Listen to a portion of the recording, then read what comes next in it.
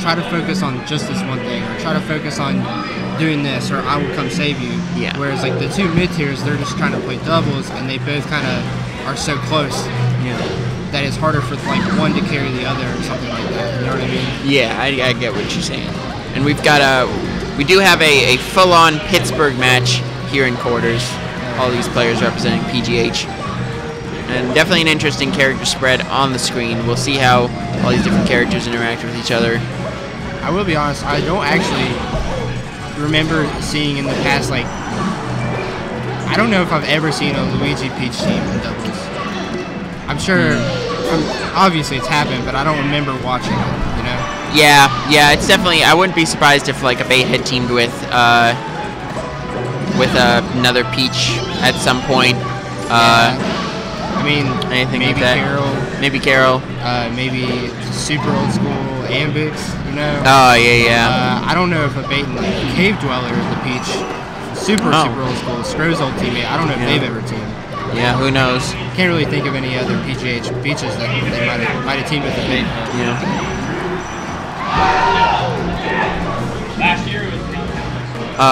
So let's see. We've got Lohr getting it's about even, but in a weird way. Abate stock tanking a lot for the green team. Majersk and Khryke keeping about even. Ooh, unfortunate, misses the ledge. Majersk. Yeah, seems like Lohr is just kind of like getting damage, you know, not like playing super careful. Abate's either cleaning it up or just kind of playing really like tanky. And I mean that dynamic can definitely work, where Lohr doesn't have to worry about keeping stocks quite as much because Abate is so good at cleaning up and tanking as well. That as long as he builds the damage, then you know they've got a lead like they do right now. Yeah. Also, I just realized that this is basically just down smash the team. So a lot of the damage that they're getting, it feels like maybe the blue team is just trying not to get hit, which is kind of a bad position in doubles. Yeah, and I think Falcon can work around that decently, but I feel like that's a big problem for Marth. You know, he isn't able to use the platforms quite as well in teams as he is in singles. Yeah, and also there's Marth could throw out moves also, but then there's always the risk of like forward smashing your teammate, which is never fun for anybody. Yeah. Except for the other team. I'd say Marth has to put a lot more on the line, commit a lot more than either Luigi or Peach has to. Yeah.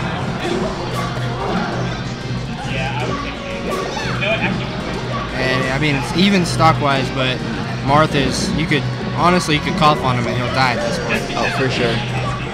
It's gonna be, they're looking for some stray aerials. I will say the one thing about Peach Luigi is that I don't feel like it has amazing kill power, other than just kind of getting random aerials. But even then, these characters aren't like the best at that. Yeah. Whereas like Marth and Falcon both have specifically one move that's really good. Like, that's one of them. Oh. And that's the same one Went again. all out. All right. Just like that. Majersk should take the stock from Khryke. Yeah, I think it's a good idea. Yeah. Build up some 2v1 damage at least before, you know, Khryke probably days are numbered unless they really keep juggling Abate. But it's good to build up twice the damage with a partner before he dies. I mean, this looks like a hard spot for Abate to be in. But honestly, once he kills Khryke, it's not that bad. The hard part is being able to catch him is the thing. Yeah. That misfire helped him out a lot. So you can get another. Majersk is able to throw out a lot of aerials and protect Khryke, and there it is. Yeah, there, see. Game 1 goes to Majersk and Khryke, actually. Yeah, and this is the best of 3, so. Ooh, best of 3. It seemed like Abate and Lohr had it all wrapped up until the very end. Yeah. Like that. That's the thing with doubles, it can turn around so quickly and you can find yourself in such a bind. Especially against an explosive team. I mean, Marth and Falcon seem weird together. But I mean, they both have good kill power, and Falcon has good aerial movement, and Marth can cover the ground. I mean, against a team like Peach and Luigi, who kind of both floaty, both not the fastest, it kind of actually seems like they could cover a lot more than against other teams. Yeah. Oh, instant replay time. Let's save some replays. That was a good match, you know? Yeah, it was a good match. Save Go it home to and watch it. View it another time.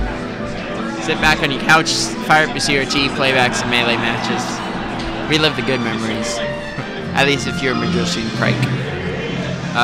Choosing to run it back to Battlefield. Melee players love to do this in general. Yeah. I feel like Blue Team probably banned Dreamland, and in that case, I don't really know any others. I don't know what other stage would be good for Luigi and Peach also. I mean, maybe they could have gone for Yoshi's, just hope to like rack up the damage really quick. Yeah, but also at the same time, I feel like with the way that Lohr's is getting a lot of straight hits, and Falcon's playing really quickly, it would be hard for Abate to move, and the Blue Team could like capitalize off of a lot of their straight hits. That is true.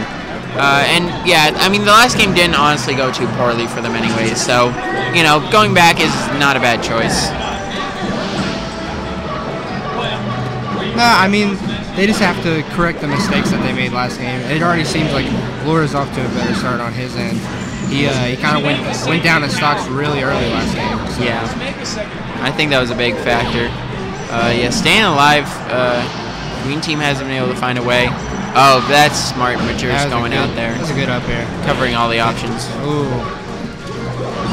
Luckily, Khryke was there, or else that could have cost him the stock. Which would not have been a good trade this early in the game, honestly.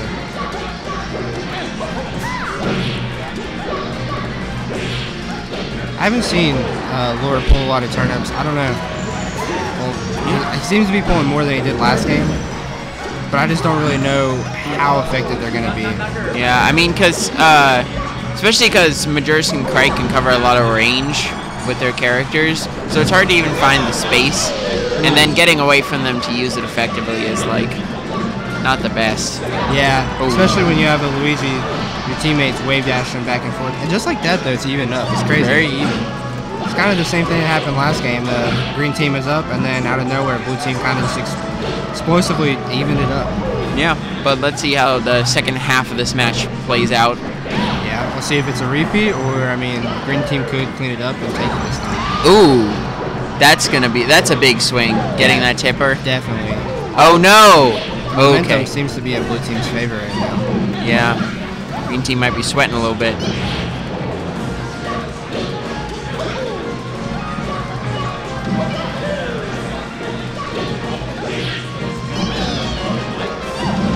Oh, that's a good down smash for the Green Team.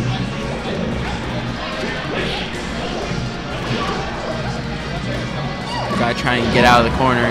Ooh, and they managed to do it with a knee from Lohr. Gonna make it back, of course, but not without taking a good bit of damage, which is honestly really important. Unfortunate that he hit his teammate there, but this is honestly going to be bad if Lohr dies before Abate and takes the stock. Abate's right there with him. And then I don't know how well Lohr will be able to handle the 1v2. Ooh. Right. And Lohr's dead, yeah, definitely.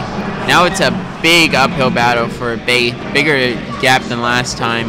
Yeah, I think the hard thing here is just going to be having two characters with good kill power and a lot of good aerials just coming at you. They can just juggle between each other like very well. And then like last game where, you know, even with Khryke at high percent, they just had to rack on the damage real quick. Ooh, the slide off back air though. Now if Abate can take the smart stock, this might be doable. Oh yeah. But it's the same position as last game, only he's starting out even more behind. So he's got to make something work. Get that first opening. Ooh, he managed to get down, but gets tippered. Good games. Majersk and Khryke into winners top 8. You know, watching them play together, the way that they were able to like swing the momentum and thinking about it, how close they were to both being 10 on the PR, it's almost as if two pros got the teams.